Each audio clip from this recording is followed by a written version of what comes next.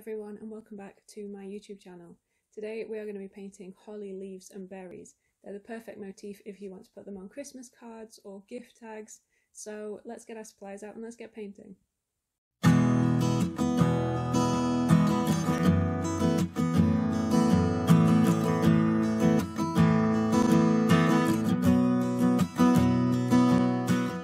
Alright then guys, now before we get started, as usual, I'm going to run through what supplies I'm using. So in my palette I have my Winsor & Newton professional watercolour paints, so I'll tell you what colours I'm using throughout, but if you want my complete supply guide listed is on my website.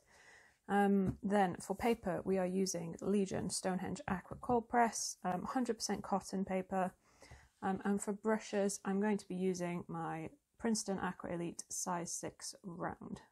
So yeah, you'd want a watercolour brush with a fine tip for this one to get the points. If your brush isn't very fine, you can always use a smaller size just to get some of the points of the holly leaves. So holly leaves have a pretty simple shape, so what we're going to do is sketch them out first and then we'll fill them in with some watercolour. So we're going to be working and from the kind of top third of our paper, and what I want you to do is sketch this quite lightly in pencil. And we're going to pull the centre of the first holly leaf down here and then another one down here. And then what I want us to do is create the end tip here and here. And then what we're essentially going to do is create curve strokes. So we're going to start from the top here and curve out to a point. And then we're going to come in and curve and come out to a point. And do the same, eventually meeting our end point there. And we're going to do the same on the other side and come back and meet.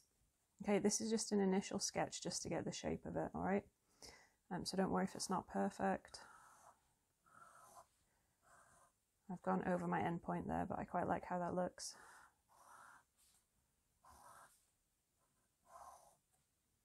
There we go.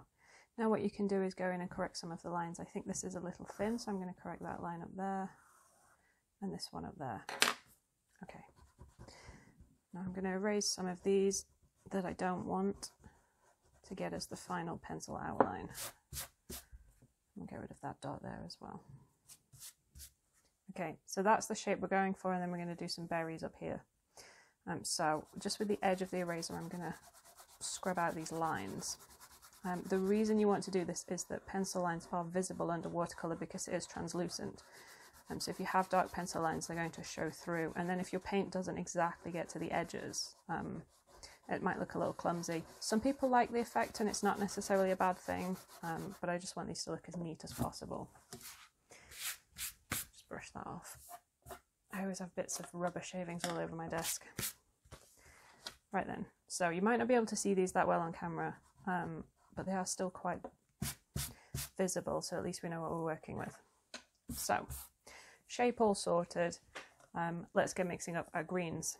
So for this I'm going to be using Hooker's green, so it's a nice deep bluey green, and I'm going to add a little Prussian Blue to it to make it deeper and bluer. So a little Prussian Blue there. And we're after this nice foresty green colour. Okay, then we're going to mix up a slightly lighter value on the side with loads of water. And we want this to be quite wet because we're going to do some wet on wet playing around. And then essentially using my size 6 brush, I'm going to be filling in the shape. So I'm going to do the outline. And it doesn't matter if this isn't perfect on the pencil lines. And then I'm going to do from the halfway line as well. So I'm going to try and leave a slight gap in the middle here for a highlight. And then using my wet mixture, I'm just going to fill that in for now. You can use the tip of your brush or a smaller brush to get really good points on those edges. And then we'll fill it in.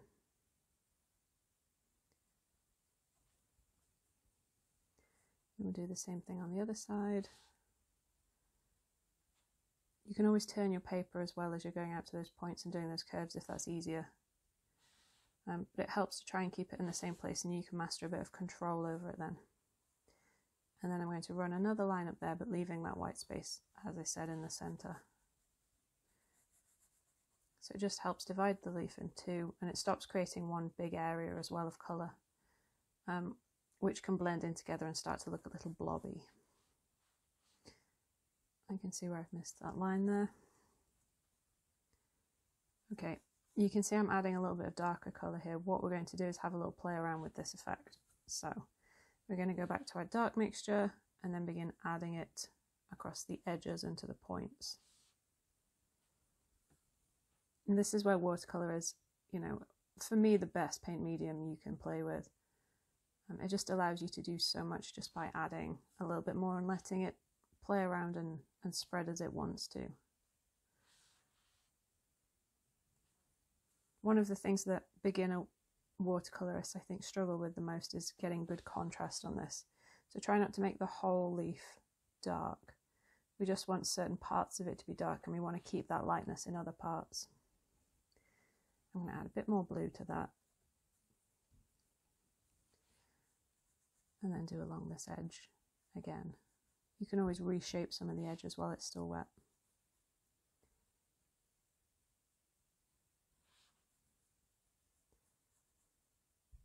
I like to have the darkest bits at the base where it would naturally be a shadow, at the tips, and then potentially along that central highlight as well. It helps create the kind of idea of a surface that's not flat. Okay, I like how that first one looks, so we're going to do the next one in the exact same tactic. Just outline it first. I love painting Christmas things. They really get me in the Christmas spirit, especially when the weather starts to change.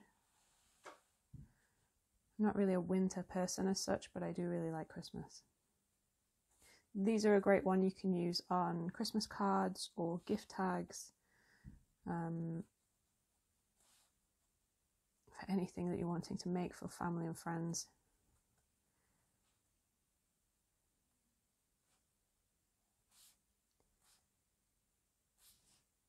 And it's so much easier, Holly, than it looks like it's going to be when you're looking at it and you think, oh, it's not two-dimensional as a leaf.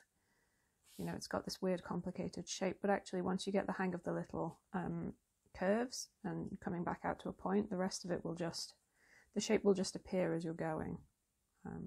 So yeah, don't be afraid to play around with sketching it first and see how it looks. Okay, I'm going to try overall to keep this one slightly lighter than the first one. So although we're going to do the contrast, we're maybe not going to do as much. Might have it a little bit more green, a little less blue.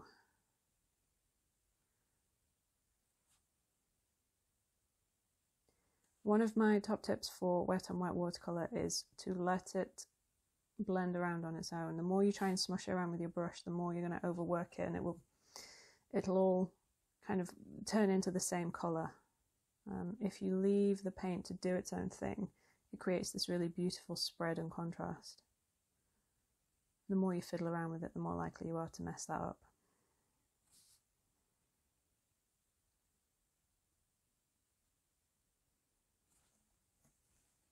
Okay, I really like how they look.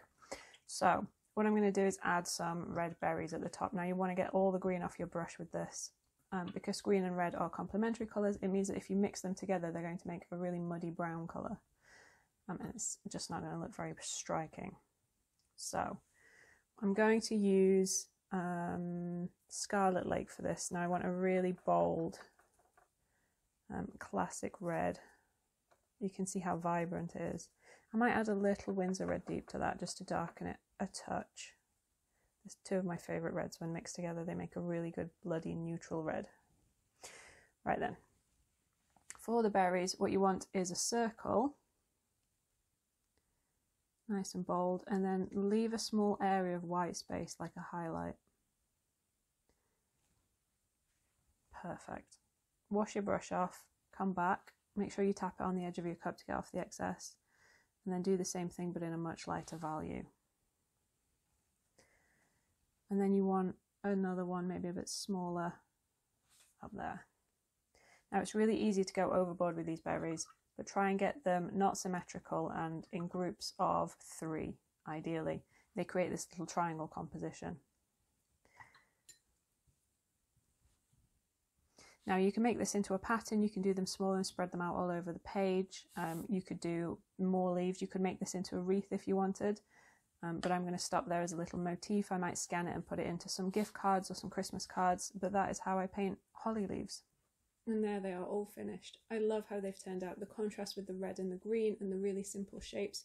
They're just such an easy Christmas painting to do. So I hope you enjoyed this tutorial, and tell me in the comments what you want to see in the next video, and I'll see you there.